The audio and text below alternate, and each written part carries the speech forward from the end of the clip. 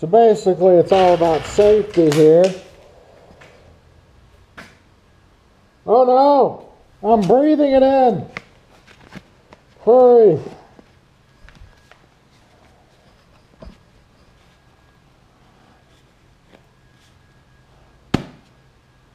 Oh, that wasn't smart. Oh yeah!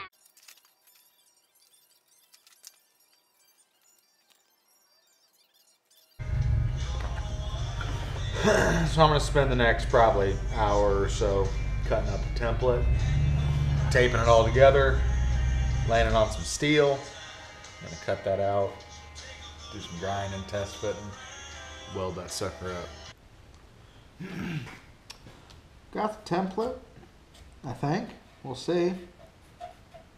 Just took my time and kind of cut it out. Once you get one half of it done, on my rear end anyway, it's pretty much the same on the other side, so I just flipped that pattern over and transferred it on the other side.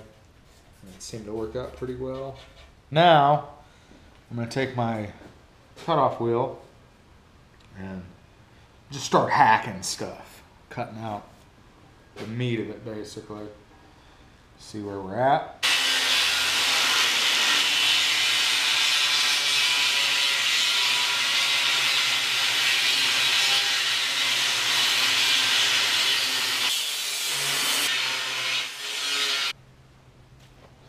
So yeah, basically I'm just going to spend the next couple years of my life cutting this out. Basically doing what you just seen, taking out little pieces because I only have a cutoff wheel to cut out that shape. Taking out little pieces and going back through with the grinder and kind of cleaning it up. I'm going to do that. I'm going to suit up again. And I'll get back to you when I got a little more cut out. Mostly cut out. Now I just need to figure out my angles here, what I want to do across the top. And for that, I'm probably going to pull the template off and draw it directly on the steel.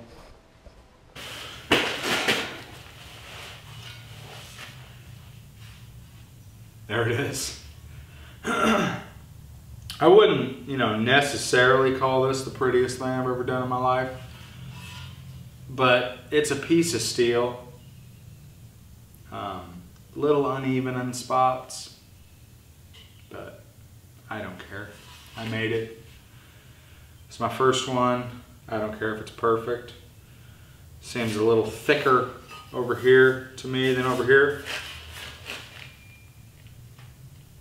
But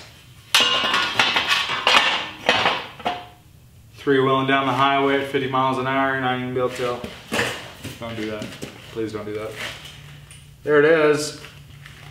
Notch these out so I can still fit my bolts in here. I could have put my bolts in this way, but they're made to go in this way. They have a shoulder on them that helps hold the trailing arm a little more stable. Probably not a huge deal to ream it out over here to make this side bigger to run the bolt in and put the nut over here, but I'd like it to go back in the same way that it came out. And I think I had a little too much material anyway. It looked funny having it real thick through there. So that's what she looks like. And if you're gonna just sit there and judge me, there's the door. No, I'm probably gonna end up cleaning this up a little bit, probably taking a little bit of material off of here to make it just a little thinner. But I'm probably gonna go ahead and weld it up before I start grinding on it. That way I can look at it on the rear end, make sure everything looks decent. It doesn't have to be perfect, I just want it to look decent. So I don't get a lot of, look at that. Did you make that yourself? Oh, looks like it. Whatever, okay? There it is.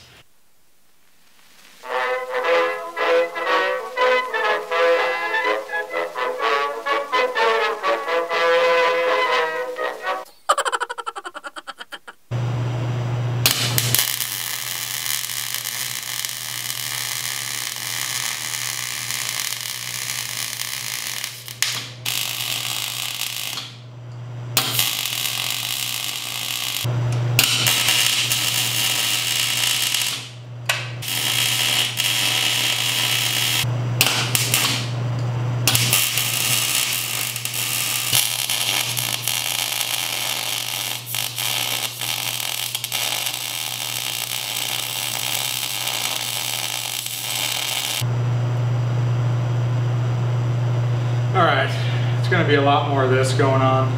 Get back with you guys when I have it a little more welded up.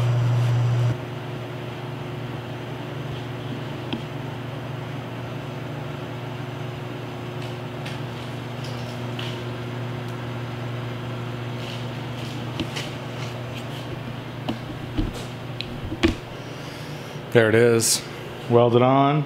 Pretty happy with it. I think it turned out all right. Next goal is to make some drop mounts for the upper trailing arms. I'm gonna drop them about 5 inches. Only reason why I'm gonna do that is because that's what everybody does. And basically I just do what everybody does. That's why I bought a Lincoln and put hydraulics on it, because I'm a wuss and I didn't want to do anything challenging. So I'm gonna drop those about 5 inches. Got some tubing, got some steel. I think I got everything to make them, so I'm probably gonna start tinkering around with those next. For tonight, I'm just gonna clean this up a little bit. And then I'll probably paint that tomorrow. I'm just gonna paint it black. Make it look a little better. Low riding.